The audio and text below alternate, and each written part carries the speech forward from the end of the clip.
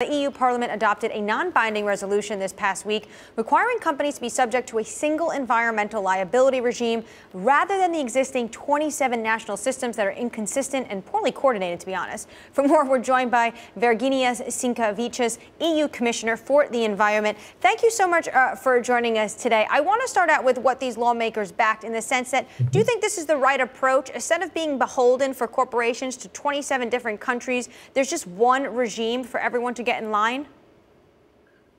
I mean, of course, it's we welcome this initiative. We welcome the Parliament's position, and it's true that EU environmental legislation creates a lot of obligation that apply to companies. And we have, for example, a law on industrial emissions, which requires many large operators to operate in line with the environmental permits.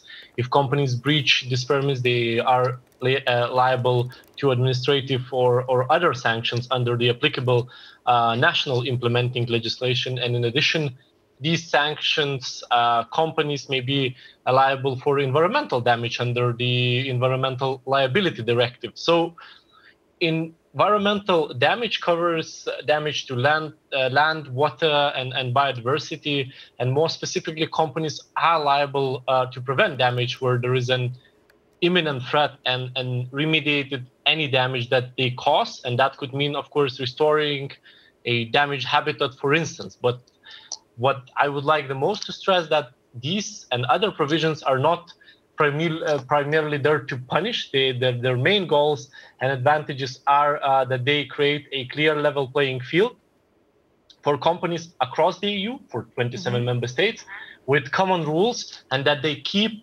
people and the environment safe together and for future generations. And most importantly, that they contribute to our common goal of 2030, and then, of course, full decarbonization to 2050.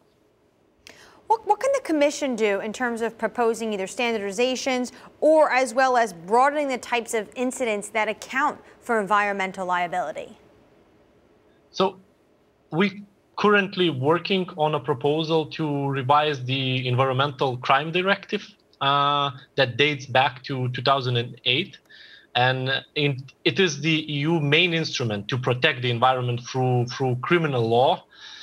When companies break relevant rules, they can be liable to criminal sanctions under this directive. And we recently reviewed it and found that it's not fit for purpose anymore.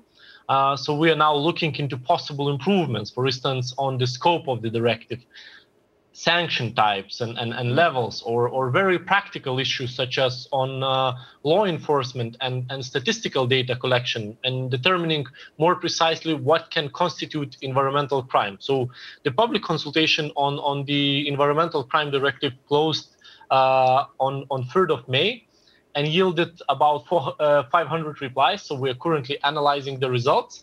And for our review process, the input and contributions of all stakeholders concerned, of course, are extremely important as a part of the success.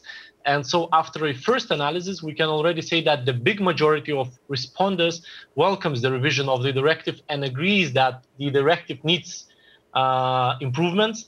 We are also currently conducting targeted stakeholder consultations with environmental law enforcement practitioners and networks, Europol, Eurojust, environmental NGOs, and a proposal to revise the directive is currently planned for the end of 2021.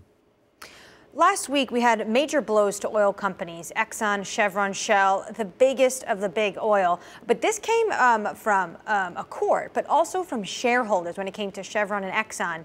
Do you expect this to be a partnership between governments and things like the Commission is doing, plus shareholder activism? I think there is more and more activity as regards the Green Deal.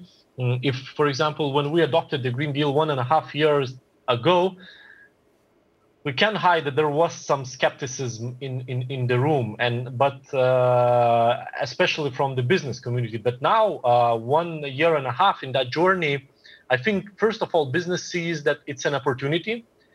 Secondly, they clearly see that more and more countries are getting on board, and so having the first movers advantage is something unique, and usually in history there is not so many chances. And we worked hard to get boardrooms on board as well, so that companies and especially their management would be on board, understanding the scope of change and their role. What about watered down or even spurious claims of ESG adherence from corporations? Are you worried about this so-called greenwashing from corporations? There is always, on any issue, we always have extensive stakeholders consultations. And of course, some of them come with the position which fits, let's say, their profile most. But I think that's the role of the Commission to play as an honest broker, to make sure that we maintain and move forward with our goals, that we align member states and make sure that the EU legislation is implemented among them. And of course, that we have a society on board supporting us. Usually we manage to find balanced decisions. I'm happy that, speaking about the Green Deal, most of our initiatives are very well known to business community in advance. They do not come as a sort of surprise. I want to ask you about the Commission's zero pollution goal. Clearly, we're not going to get to zero pollution. So what does it exactly mean? So what it means literally is that we want to push down pollution so it's not harmful to society, to people, and to environment. It doesn't mean zero, but it means that we push it down as much that it's not harmful anymore. And our recently adopted Zero Pollution Action Plan have outlined very clearly that vision. The action plan ties together all relevant EU policies to tackle and prevent pollution, addressing pollution affecting air, water and soil, marine and noise pollution, as well as consumer products. And we have very concrete targets. First of all, key targets up to 2030. And these are improving air quality to reduce the number of premature deaths caused by air pollution by 55%, improving water quality by reducing waste,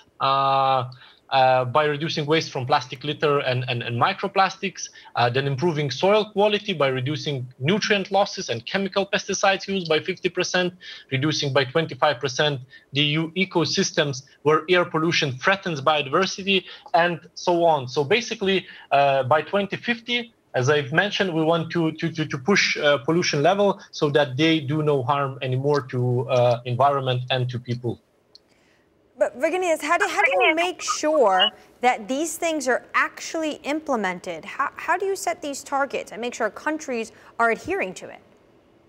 So first of all, of course, our targets are scientifically assessed and that they could be realistically, let's say, landed and implemented on the ground. I agree that the challenge is huge. But the urgency and moral obligation to act is even greater. At the moment, 1 in 8 deaths in the EU is linked to environmental pollution, and 90% of these deaths are due to chronic diseases, most often cancer. And most importantly, that most vulnerable groups are the hardest hit.